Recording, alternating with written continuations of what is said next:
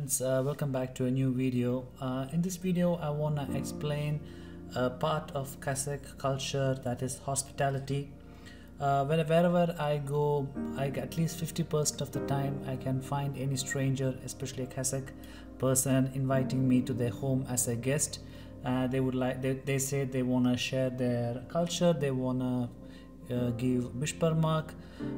So being a foreigner and living in Kazakhstan, you can expect a lot of friends, Kazakh friends, and also strangers asking you or inviting you to their houses for dinner and share some time with their family. So in this video I want to explain what to do if you are invited as a guest in Kazakhstan. Accommodating guests is an important part of Kazakh culture, and it contains a specific ceremony and the rule for host as well as for the guest that should follow. First thing first, the guest should take off his or her shoes on entering a new house, but the host will help you put off your outer clothing or your jacket. Host will warmly welcome you and all your family when men shake hand, give a hug and say Assalamu alaikum. In Arabic it means peace be with you. The person to whom it was said to respond with alaikum assalam. When it comes to women, in exchanging greetings, they kiss cheeks to each other as Italians or French people. Or you can just say in a formal way salam atzba, it's a Kazakh language in which it means hello. Or you can be an informal way by saying salim. Depending on the time of the day, you can say Kairlı kun, it means good day, or Kairlı kesh, good evening.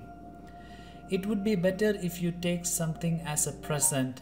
For me, it was a mistake that I made. When someone invites me for a dinner, I just show up with my best clothing. But later my friends told me that I should never go to a house as a guest with empty hand. It could be some fruits, box of chocolate and tea. And you shouldn't forget about the kids. The host will be very glad if you take something for their lovely child or children. Generally, if the baby is very young, a nice dress for the baby brightens the face of the host. Generally speaking, the present depends on the occasion when you're invited. If the occasion is connected with children, such as a birthday or a 40th day ceremony, you're advised to bring clothes or other necessary things, or nowadays people just give money. The 40th day celebration, I have explained this before. When a baby is born, the baby is not shown to anyone outside the family, because Kazakh people think that those are the days that are very dangerous for baby's health, so they keep the baby at home, and on the 40th day they bath the baby, clean the hair, remove the hair, and cut nails and have a small celebration. After coming to the house, you and other guests are invited to one room where everyone may welcome each other, acquaint with people you don't know, and just have small conversation to break the ice and to let a good vibe fly around. You can also ask about how they are doing, how are their life, family, job, etc. Everyone loves when their house is clean, and Kazakhs are no exception. Always be prepared to have small talk. People can ask very random questions which may be uncomfortable for you. Be ready for questions such as how old are you married, if you are not married, why are you not married, what is your salary, where do you work, what do you think about Kazakhstan.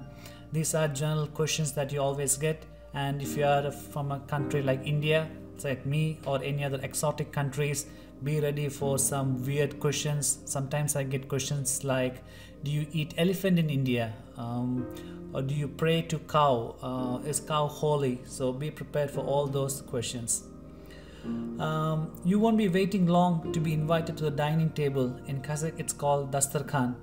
First of all, the host invites the old people, whereas the most respectful people are invited after that, and then all the guests sit down.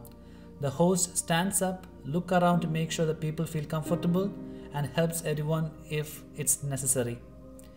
Usually men and women sit around in one table, but in some occasions such as Qurban Eid, they sit separately.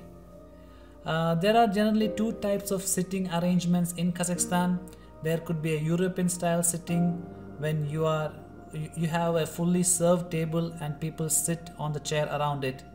The other is the traditional way of sitting in Central Asian countries, where you sit on a korpe. It's like a handmade patchwork or a carpet laid on the floor. So it depends where you're going. If you're visiting a family in an apartment in a modern area, usually there's like a big table. You sit around, the food is already prepared on the table, and you just have a conversation and enjoy the food. But if you're visiting elderly people who lives outside the city or a small village, there's like a big carpet on the floor where you sit and enjoy the food. The only problem, at least for me, is when you sit on the floor for more than 30 minutes, your spine starts paining. You shouldn't be surprised with the amount of food on the table, because Kazakhs try to decorate the table with good and quality products, and they love to serve good products to their guests. First of all, you'll have different kinds of salads, fish, vegetable mix, cheese, bishparmak, etc. Kids are also invited to have dinner with adults, but usually they eat fast and then leave the table and play with other kids in another room. Usually the themes for the conversations are different, beginning with discussion about health, personal information, and ending with a worldwide news. It depends upon who you're sitting with. If you're sitting with the young generation, usually people talk about traveling, international experience, getting job abroad. But if you're traveling, if you're sitting with the old generation, usually the topics go to politics and all those things. After having different delicious food, the oldest man says blessing words, as then you will have a break and women will have a chance to clean the table and serve all necessary items for the tea. Tea is very important. Coming from India, we usually don't have tea for breakfast, lunch. We just have tea at 5 o'clock. But if you are invited as a guest, doesn't matter what time it is, be prepared to have a lot of tea. And it's not served just one time. As soon as your cup is empty, your host will keep on refilling the cup with tea. Then they will share cakes, cupcakes, candies, fruits, raisins, nuts, and others. You will be offered to have a black or white tea with milk. In the small break, men may engage in card games in small groups and recount their earlier experience and laugh loudly.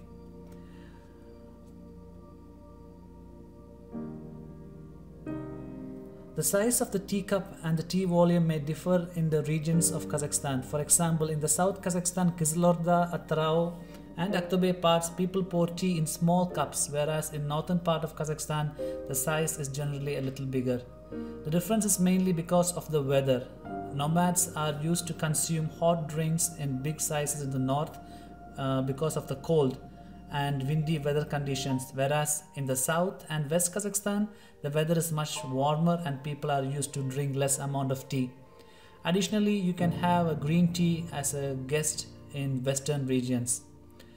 One more thing, you will never leave the house without some presents from the host. They always pack some food, leftover food, cake, chocolates for you to take home, and they want to make sure that you still feel comfortable when you reach back home. It is traditionally accepted that every guest have a bag of fruits, meat, nuts or bishparmak or food served on the table and a piece of fabric.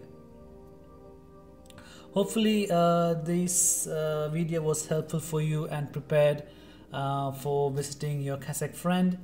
There's nothing to worry. As I said, hospitality is the main cultural importance in Kazakhstan. I would recommend to accept your friend's invitation and enjoy the visit.